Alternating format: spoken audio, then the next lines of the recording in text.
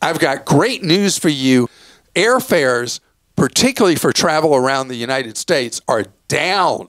I mean, really down. A lot of measurements show they're down almost 10%.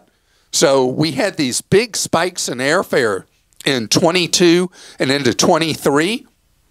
And now the cost of flying has gotten so much more favorable. The best deals go to those who don't pick a destination first, but when a deal comes along, you figure out why you want to go there. I'm not kidding. That's how I choose how I'm going to travel. Every time I go somewhere, I follow the bargain, and you should too. One of the easiest tools is kayak.com/explore to see where the bargains are.